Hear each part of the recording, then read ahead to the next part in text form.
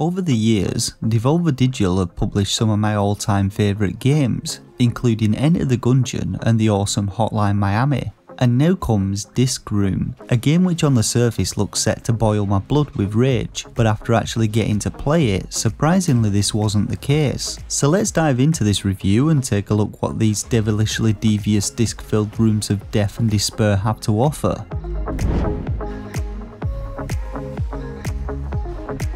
So starting a new game in Disc Room, you're treated to a short comic book style opening where you, a Buzz Lightyear looking scientist, hops aboard a giant disc orbiting Jupiter. You then find yourself in an open room, and upon entering the next room you come face to face with your first discs, which more likely than not will promptly slice you into a mushy pile of giblets.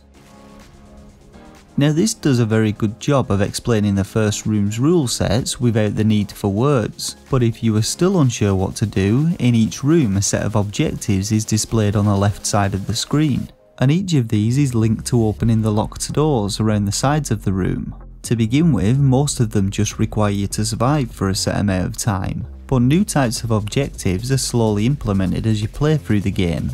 Now the main objective of the game is to work your way through the ship's rooms in order to discover its secrets and purpose, and the ship is split up into 5 different zones, with each zone's rooms featuring a unique set of rules and gameplay mechanics. For example, you have rooms where the timer only counts up if you remain within the circle at the centre of the room, and others where the room's lighting dims every few seconds, making it much harder to track the room's discs. Despite none of the areas ever explicitly explaining each of the rule sets, I found the game was very intuitive and I was able to understand them almost right away. So as you make your way through the ship's rooms, more and more discs are introduced, and these come in many different sizes, each with their own unique movement mechanics and methods of killing you. There are large slow moving discs which take up a lot of the play area, tiny discs which multiply making it impossible to track them all at once, some which shoot other discs at you, and discs which have an aura which slows your movement speed down. In total the game contains 64 discs, and one of your secondary objectives is to get yourself killed by each of them. Some of the ship's rooms require you to do this in order to unlock them, and to track your progress the disc menu displays all unlocked discs, and the map displays icons denoting the number of different discs in each room. So making your way through the ship's first area will likely prove relatively easy for most players, and before long you'll face your first boss encounter. These pit you against more advanced discs, each of which uses other discs as the form of attack, and the bosses in the game are pretty damn challenging and will take quite a few tries to beat them, but none of them felt overly unfair. The method to defeating each boss varies, but several of them require you to collect yellow orbs which appear at random on the playfield. Collecting enough of these will destroy the boss, opening the door to the next area and rewarding you with another comic strip to progress the story. Though I did find the story in Disc Room sort of takes a back seat to the main gameplay and doesn't really explain an awful lot. Now while completing the game doesn't require you to explore every room on the ship, doing so will reward you with some very useful abilities. The first one that you'll likely obtain is the dash ability, which allows you to perform a short dash maneuver during which you're immune to damage. Other abilities include one which allows you to slow down time, and another which allows you to repel incoming discs. These abilities really help when tackling some of the game's harder rooms, and you're able to quickly switch between abilities before starting a room. I was also surprised to find that the game features some puzzle elements for you to solve, which often require the use of specific abilities and reward you for unlocking the secrets.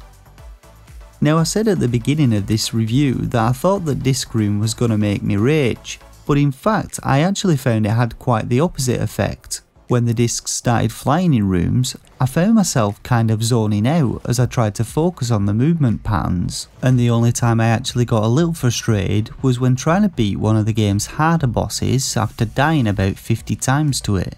One of the great features included in Disc Room though is the difficulty settings menu, which features a ton of different settings allowing you to tailor the game to your liking. You can reduce the speed of gameplay or the difficulty of each room's objectives if you're finding things too tough, or if you're an absolute beast and finding things too easy, you can even speed things up. It's worth noting though that modifying difficulty settings does affect your high score for rooms, so if you're wanting to be top of the leaderboards, you might want to get some practice in and get good. One final feature in the settings is the ability to unlock all rooms and zones, which I thought was a great inclusion if you don't want to have to beat all objectives to unlock rooms and just want to chase those high scores. Now I haven't really wanted to get too in depth with this review, primarily because I didn't want to spoil some of the game's surprises and challenges, but I will say that I was pleasantly surprised by all that this group has to offer. What on the surface is an incredibly simple gameplay premise actually turns out to be ridiculously addictive and a ton of fun. Each of the game's rooms features its own set of leaderboards, so even after you complete the game's story, there's still plenty of replayability when it comes to high score chasing. Not only that, there's also a bunch of additional challenges for you to attempt if you're feeling like a boss. And you can even try your hand at speedrunning the game by switching the speedrun timer on in the options menu. Finally, to touch on the game's visuals and audio, the developers have gone for a cartoony aesthetic which I actually really liked, and I thought it was a very smart choice as it helps to keep the game's frame rate steady even when the screen is filled with a ton of discs. Audio wise, as expected, we get plenty of mechanical and buzzsaw sound effects and a lovely meaty crunch as our character is mangled. And for those of you that are a little squeamish, you can swap out the blood setting for confetti in the options menu. When it comes to the game's soundtrack, we get a pretty awesome mix of fantastic high-tempo futuristic electronic music, which I really enjoyed and I thought it set a great pace for the game. So now let's get on to rating Disc Room. Now I give games a rating between 1 and 5 stars, with a shovelware stamp of approval reserved for the worst games on the eShop. This rating is based on my own personal opinion on the quality and quantity of a title's gameplay and whether I feel it offers value for money to potential buyers. For a rating, I'd give Disc Room 4 out of 5 stars. The game really is a testament to how a fantastic game can be made by a small development team, using some very simple gameplay concepts and a ton of creativeness and talent. If you're a fan of high score chasers, I highly recommend picking up Disc Room and giving it a go.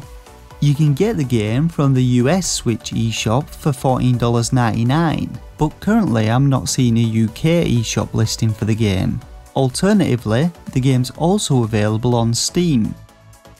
So what do you guys think of Disc Room? Are you going to be picking it up? Let me know in the comments down below, hit that like button if this review helped you out, and subscribe to the channel for future Nintendo Switch reviews and content. And consider becoming a Patreon to support me and the channel and gain access to additional behind the scenes videos. Don't forget that you can join the Starseekers Discord server linked in the description box below to join its growing community. For now though, I just want to thank you all once again for watching, and until next time, stay safe and game on.